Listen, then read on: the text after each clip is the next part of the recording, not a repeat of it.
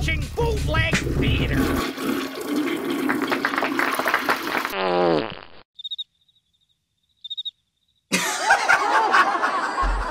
Ticks, the best in midnight movie madness at its worst.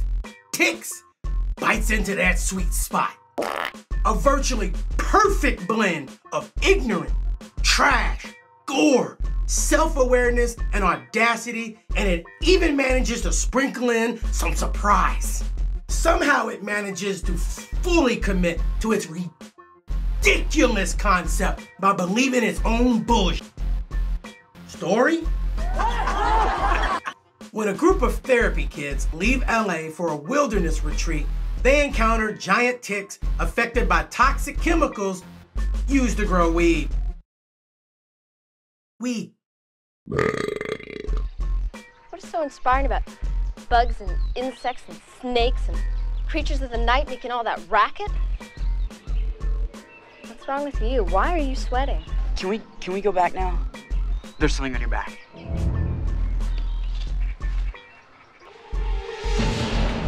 What is it? Oh, God, get it off now!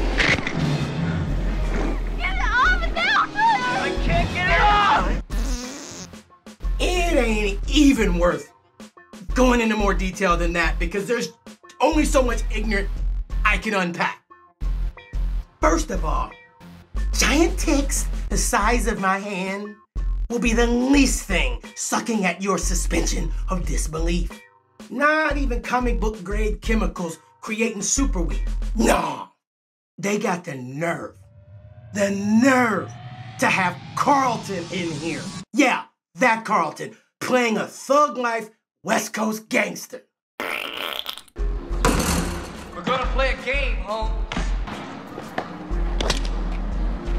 Here's the deal. You sing a gimme, you live. You brick, you don't. See, they call me Panic because I never do. You're not gonna kill me. Or maybe I just have my dog rip your leg off.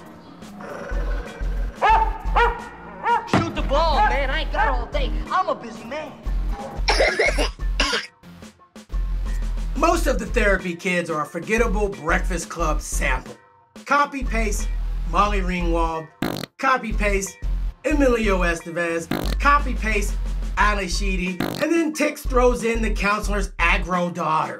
Contrast against Panic the studio gangster is Seth Green, who despite struggling with abandonment issues, Pops just drops him off in downtown LA alone because, you know, it'll be fine. Turns out the camp is near some creeps that are out experimenting and growing a special blend, and it ain't no Reggie. Well, if it isn't the happy campers. Keeping yourselves out of trouble, I hope. Charles Danson. Oh, you can call me sir. And this is my associate, Jerry.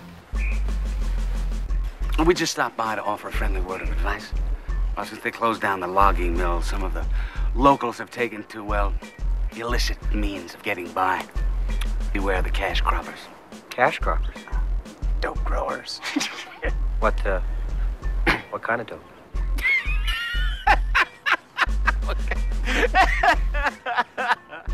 Marijuana. Turns out the creeps are working with Clint Howard, whose secret chemicals don't just make superweed, but super Ticks. And from there on out, Ticks is as gritty, greasy, gory, and as gross as you could desire.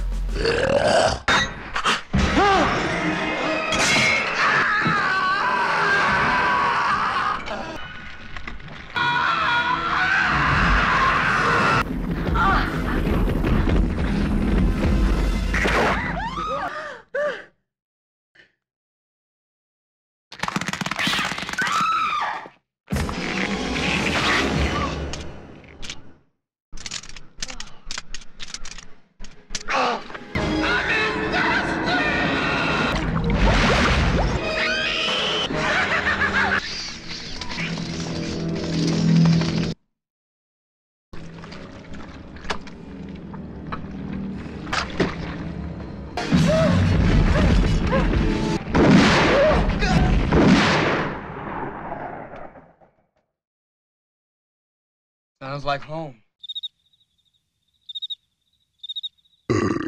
Eventually, the movie sort of splits into two: Seth Green's story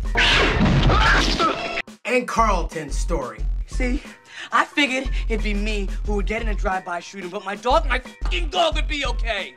And let's just be honest, they're the only two characters that matter in the least. Now, if the insanity didn't eventually go to 11, the story split could have ruined the movie, but the finale gets so extra, constantly trying to one-up itself.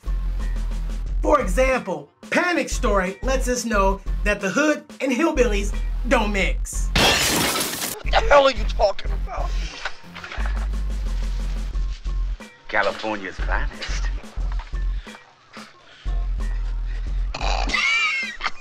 Must be held at comb. Gary? Good one.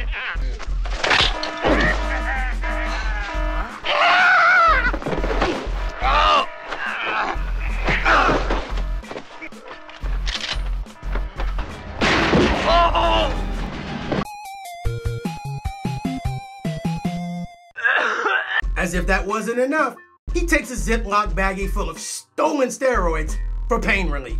Seth Green's story, on the other end, is about finding the courage to save the day by teleporting.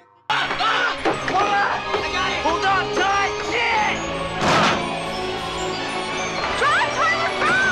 What? How, Sway?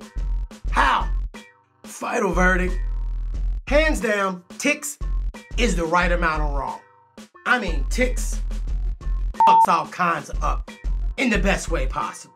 The cast is subpar royalty, the plot is clashy trash, the rubbery effects are bloody impressive nonsense, and the concept is fully absurd. The movie knows it, but somehow feels as if it's convinced you it doesn't. Tix, premium rubbish, upscale garbage. I'm talking top tier trash. My highest recommendation, pun intended, for It's So Bad It's Good movie review. And that's it. That is my review of the Trash-Ter-Piece Tix. Thank you so much for watching. The channel is Phil For Real. The show is Bootleg Theater, and I hope to see you next time for another So Bad It's Good or Hidden Gem Halloween movie review. What are you still doing here? Click another